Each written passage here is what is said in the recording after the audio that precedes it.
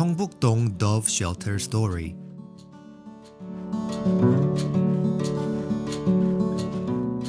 Wow! Such a cozy shelter!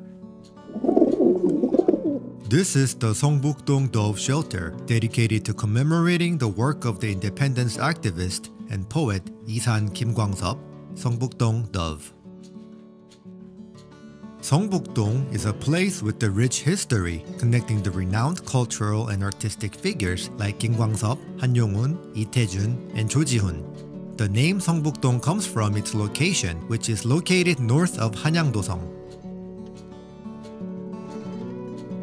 Poet Kim Kwang-sop settled in the mountains of Seongbuk-dong in 1961, and while battling high blood pressure, composed Seongbuk-dong Dove in 1965. Here, at the Seongbuk-dong Dove Shelter, you can encounter Kim Kwang-sop's masterpiece, Seongbuk-dong Dove, and sculptures. Ah, I see. What's the story behind Seongbuk-dong Dove? The poem Seongbuk-dong Dove reflects the longing of doves that once lived here but lost their shelter due to the rapid urbanization and industrialization of Seongbuk-dong as they yearn for the days of love and peace. It's a poem expressing such a poignant feeling. With nature as the theme, the poem criticizes modern civilization and expresses a sense of unity through our doves as symbols of love and peace. Unlike many artists who left their masterpieces in their early years, Kim Kwang-sop continued to demonstrate his artistic maturity towards the end of his career, leaving behind excellent works like Seongbuk-dong Dove and In the Evening.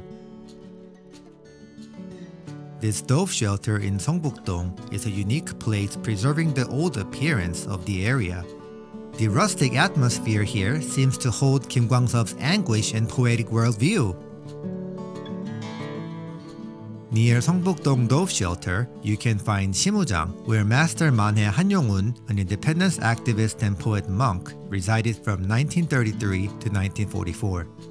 Exactly! Simujang originates from the concept of Simu, the first stage of Simudo, which symbolizes the stages of finding one's true nature likened to finding an ox.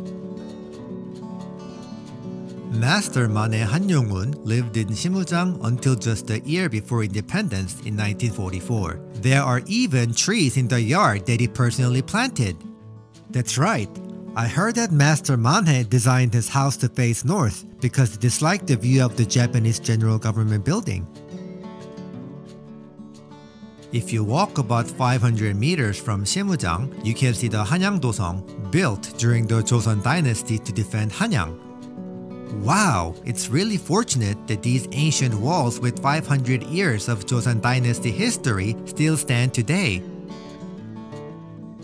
Many of the walls and gates that Japan destroyed were extensively restored starting in the early 1970s, resulting in the appearance we see today. Considering that most of these were likely built by hand without modern machinery, it's quite impressive to see them up close.